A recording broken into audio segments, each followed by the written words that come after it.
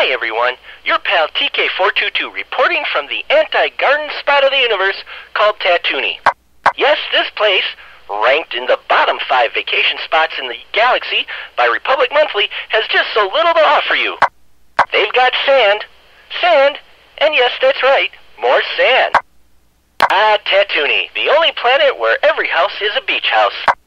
Where else can you find the arenophile brothels, the sand dunes of Dune Sands, and of course, the Museum of Silica?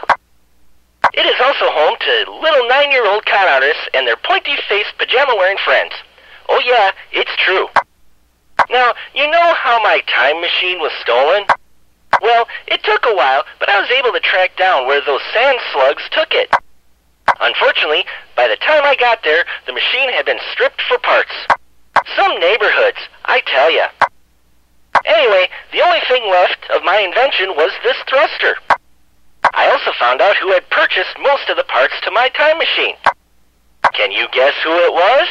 That's right, little orphan Annie. Apparently he needs the parts to fix some pod thing he races, and also for a droid he calls C-3PO. I tell ya, when I find the little sucker, he's gonna see me PO'd, that's for sure. I'm gonna grab the little stain by his scrawny little neck and stuff him in this thruster. Then I'm gonna bury him in the sand. Any spot will do. After that I will... Hey, mister, could I see that thruster? Yeah, sure, kid. Go ahead.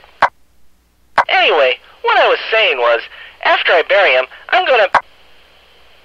Ah, crap.